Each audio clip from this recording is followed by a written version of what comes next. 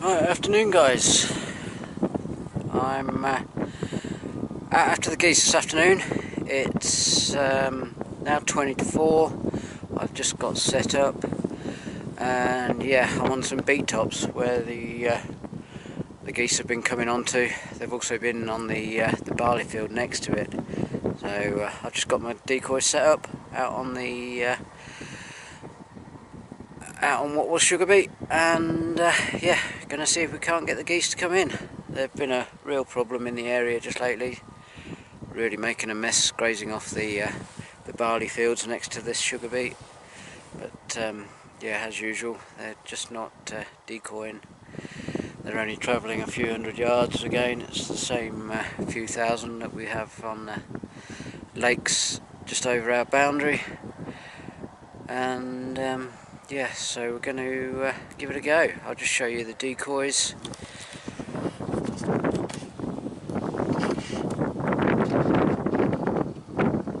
There you are, there's my decoys out there. 30 enforcer windstocks.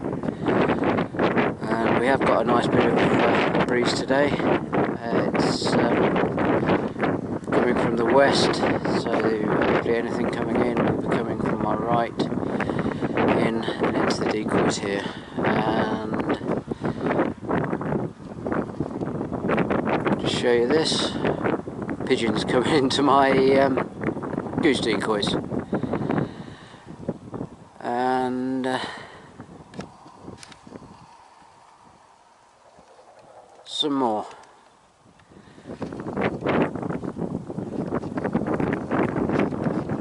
Maybe I'll try these goose decoys when I'm out on the pigeons.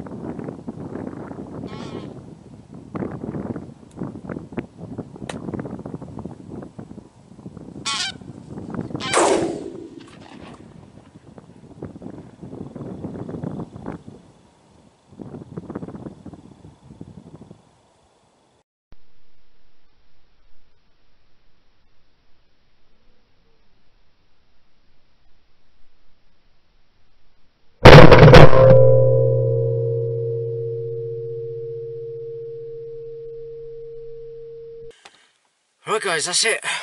All packed up. Ended up with 14 grey lags, 2 Canada geese and 2 Egyptian geese. So yeah, good evening. Hopefully I got some other footage for you. And yeah, this would have been my probably my last time out on the geese. So yeah, I'll see you all next season when it comes to the geese. Time to concentrate on the pigeons now. So yeah, once again, thanks for watching. Please like and subscribe. Thank you.